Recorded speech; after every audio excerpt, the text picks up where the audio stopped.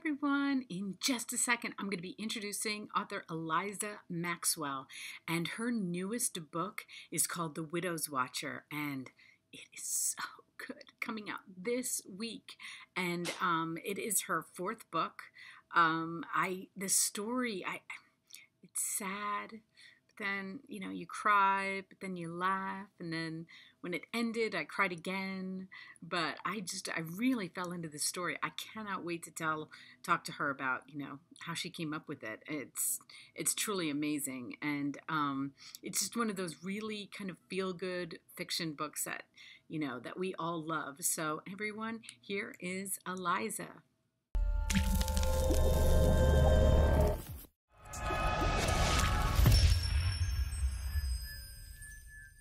Hi everyone, I am so excited because I'm speaking with author Eliza Maxwell, and her book that is coming out this week that she is holding, she's going to hold up for us, is The Widow's Watcher. I knew I was going to love this cover, Eliza. I mean, just seeing it on my, when you see it on your phone, it's just not the same because I can't see the colors, but it's one of my favorite covers so far, without a doubt. You know what? It is one of my favorite covers because I love the way they did with her in the red coat against that blue. I mean, I know they put a lot of thought into these covers. I mean, they do. There's a lot of back and forth and tweaking and things like that, and they do a fantastic job. I've had the same cover designer do all of my Lake Union books, and he's done a fantastic job. But luckily, they do give us an opportunity for some feedback. So if there's something that we're like, well, let's try a blue coat, or they'll oftentimes go back to the drawing board and kind of tweak things for us and come back. And I was hugely happy with this one. Well, I want to give a shout out to those Lake Union people on their covers because I have interviewed a lot of them. And I mean, their game within the last 2 years, they have stepped up their cover game like crazy. Okay. Their covers are beautiful. They are. They're one of my favorite cover people. They really are. Like every book that I read at Lake Union, and I look back at the cover while I'm reading it, and I'm just like, oh, if I have the physical copy, I just keep looking at the cover, and I'm like, wow, they really have stepped their game up. So we want to shout out to those people because it is a tough thing. I know it's tough, and to capture the story and this story with that, I mean, it is so perfect. And I love this book so much, Eliza. I was trying to describe it because I do a pre video before we talk, like an intro.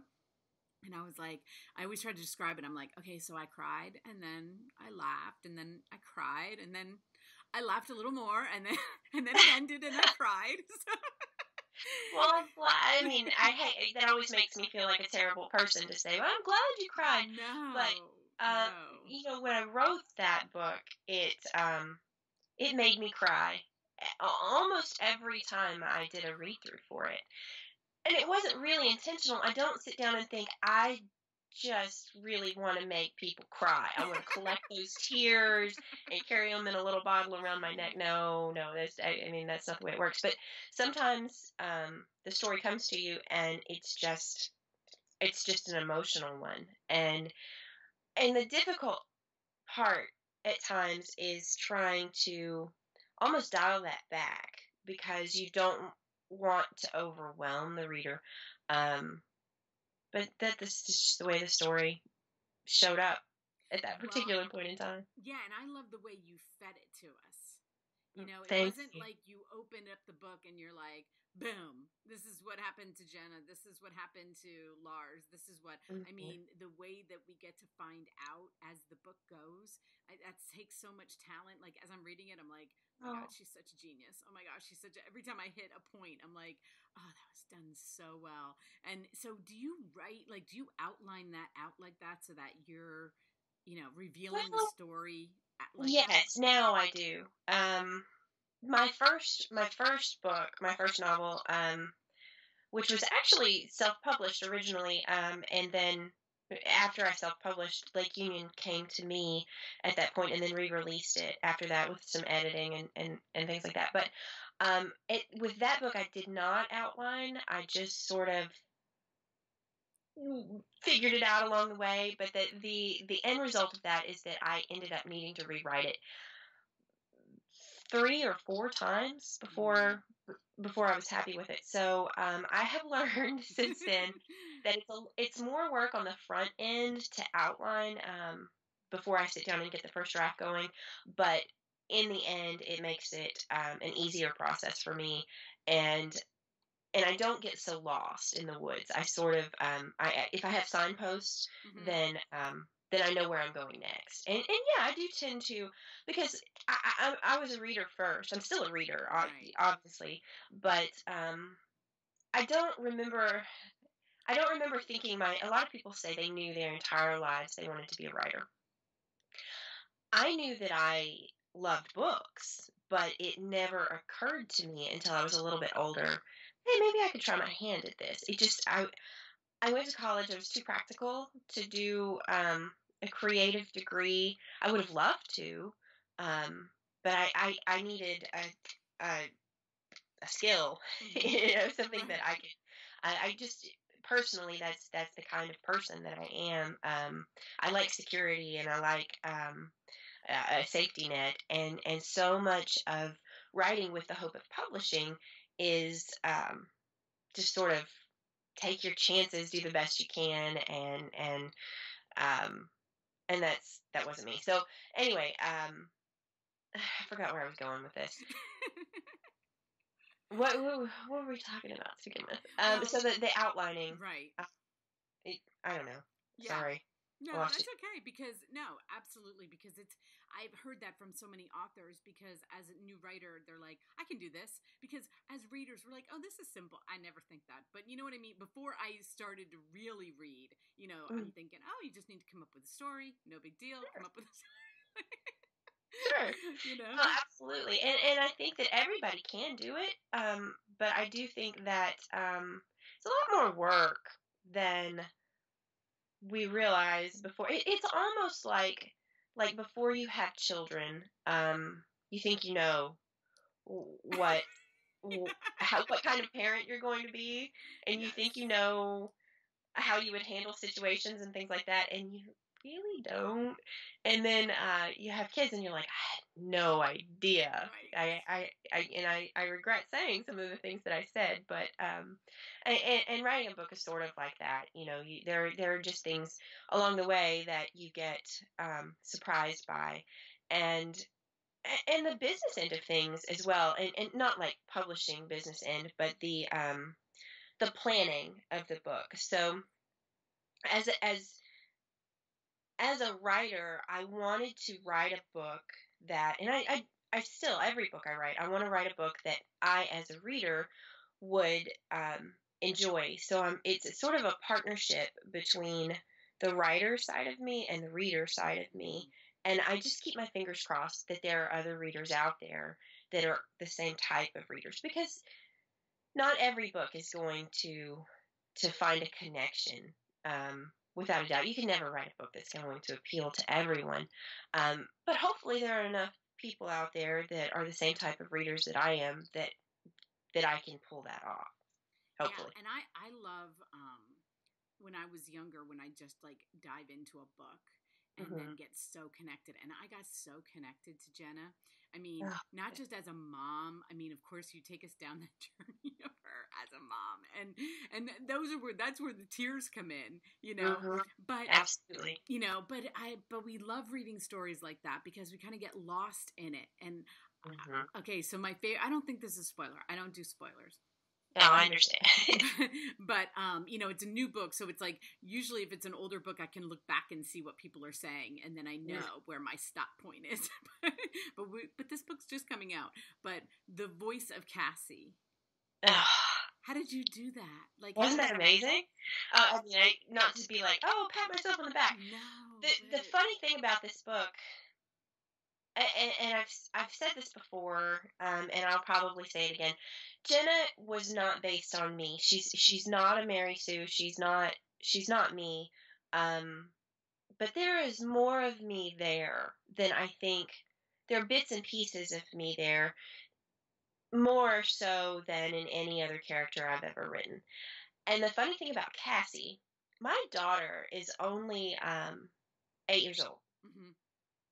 And Cassie was 16, 17, Right, teenager. right. Um, It's her oldest daughter for everybody. It's Jenna's Yes. oldest daughter. And Cassie is what I imagine my daughter will be at that point in time. I can see more. I can see so much of my daughter in the way Cassie ended up coming together. I can hear her voice saying those things in like that teenagery mom kind of tone. And I hate to do that to my daughter. She's a wonderful child, and I loved Cassie. But Cassie was one of my favorite things to write. Yeah, and it's not you know, I have two daughters and they're in their 20s now. And the one is a mom already. But Yeah. it's like I don't think that you didn't do her. I don't think that you made her bratty. You know, I think you made her very real, because that is, and as a daughter, because we are daughters, Yes. you know, like that's how I was. And my mom passed away in 2011. Oh, and I'm sorry. but I do the opposite. So like I talk to her as if she's right there, and then in my head, like I hear her in different things, and sometimes, you know, even if I'm alone, probably out loud, I'm like, I know. I just heard that. I know. I understand. Like, and especially now that I'm a grandma, you know, and my mom was a grandma, and like, so there are different things that I can connect. So I love that you did that. I thought that was a brilliant part of the book. I think it's such a big read relationship. anything like that. I never read anything like that, and I like enjoyed that. So that's why I said with the crying and the laughing and the tears were just, you know, like, because I'm hormonal and I get connected to mothers, and you know. That's good. I think that's okay. And really, it's a huge part of our lives, our relationships with our mothers, whether we have daughters or not. Right. And it's an ironic thing to have that relationship flip flop on you once you have a daughter. But even if you don't have a daughter, that you can. That relationship with your mother is such a big part of what makes us who we are, or the person who fills that role for us, and it's a powerful relationship, and it's not always a pretty one, but it's a big part of who I am, and who I think a lot of women are, and it was a lot of fun to be able to write that relationship, and knowing that, especially without having a teenage daughter, and sort of imagining her and her character traits in a teenager. And she so comes out, like her personality is so cool. Absolutely. But like I said, you were a teenage daughter, so it's almost like that too. You know, you can almost like. I was, and I gave my mom a very hard time, which I've since apologized for. I've called her on numerous occasions since having kids and said I'm so sorry. I had no idea, but she's forgiven me though. She's I have had those moments with my children where they apologize. But you know what? Sometimes my daughter gets like, "Well, I'm going to do this better," and I'm like, "Okay." Yeah. And she's listening to this. I hope you do. Me too. I'm like, good for you. You go. You do it better. Okay, I want to read my favorite quote. Now, you know, we didn't give too much of the story away, but Jenna in circumstances, happens upon a man named Lars, an older man. And because of, you know, things that happen in her life, her and this man develop a very cool relationship. And so I don't want to say too much, but I do want to give this quote, because I think that when I read it, I was like, ooh, this kind of just takes the whole book. And it's not a spoiler, but it kind of just lets everybody know like what this story embodies. So she had no one at all. There was only him, an old man with a broken heart. And I was like, oh, yes. Yes, she did. And it was just like, oh, but I loved her. And I just feel like this book is just it's gonna do so well for you. Like, thank you. And I did go back. I mean, I looked at your other books and I was like, okay, she didn't write this many books in 2017. So is that kind of when you hooked up with Lake Union and then they re-released them for you? The first book was the Grave Tender, and they found me, like I said, they found me after I'd self-published. Isn't that awesome? They find you. It was amazing. I love that. Yeah, I'm sorry. I'm going to take a quick drink right here. I've got my kids brought home a summer cold, and so my throat's been a little scratchy. Oh, go ahead. No problem. I have a lot of women drink tea. Like if I interview somebody in England, they're always drinking. They have their little pots and they just keep pouring tea and drinking. I'm that way with coffee most of the time, but yeah, me too. Coffee is my saving grace. But so the first book was The Grave Tender, and it was self-published, and it was reasonably successful for a self-published book. And then they found me after I read an ad with BookBub. Re-released it at that point. I had. And we signed a 2-book contract. So they re-released The Grave Tender, and then I started fresh like that week with a book for them for the second book in that contract, and that turned out to be The Unremembered Girl. But since we've signed with Lake Union, it's pretty much been book, and because I didn't have The Unremembered Girl, I had like an idea, like a 2-sentence sort of idea.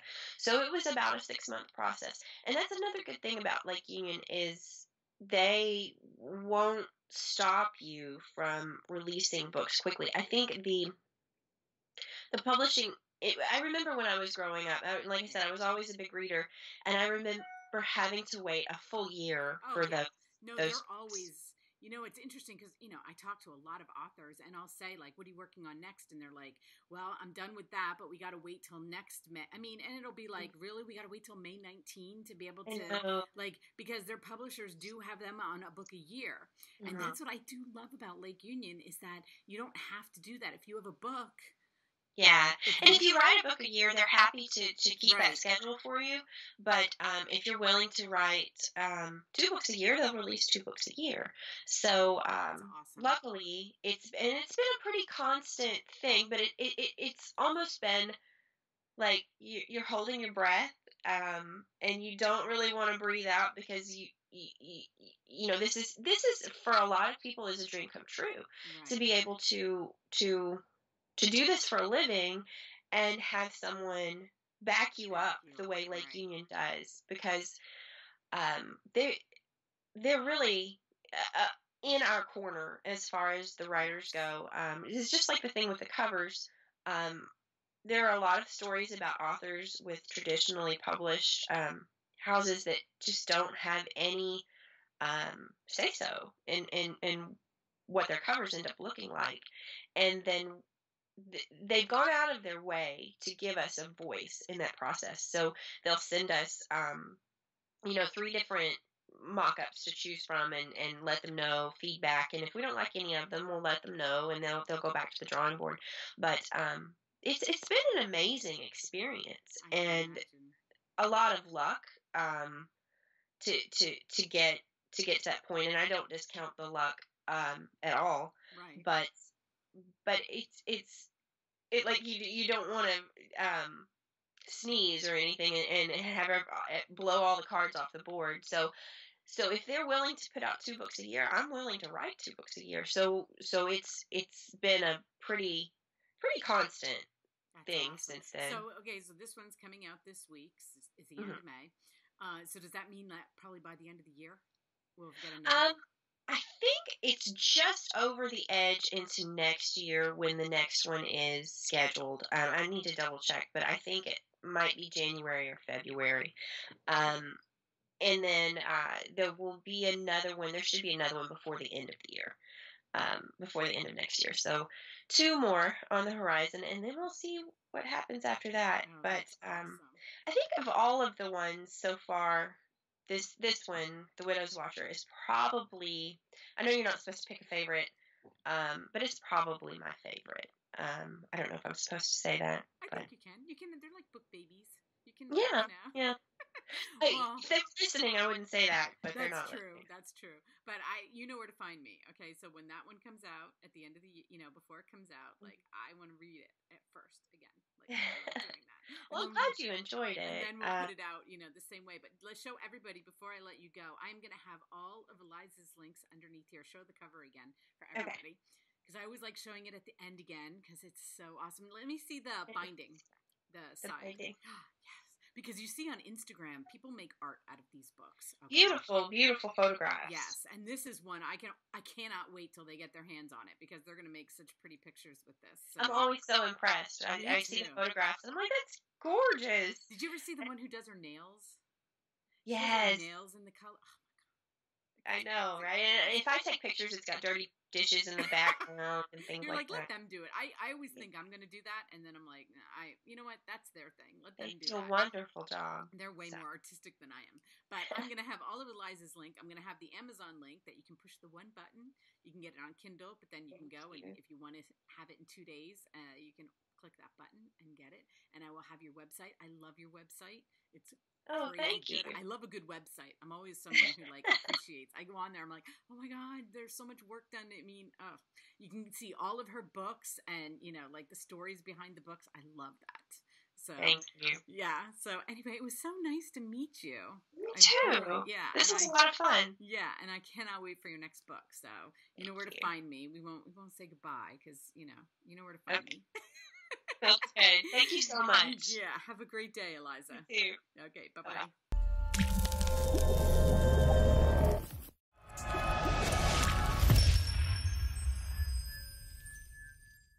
Thank you for watching, everyone. Oh, wasn't she sweet? What a sweetheart. I love her. And guys, if you read this book, seriously, I mean, we didn't dive into it too much because you can't, because everything is kind of a spoiler. And I wanted you guys to read it the way I got to read it. And the story is beautiful. What a storyteller she is. And I see big things for her. And I'm so happy I got to know her. So like I said, all of her links are going to be listed below. Thank you for watching, everyone.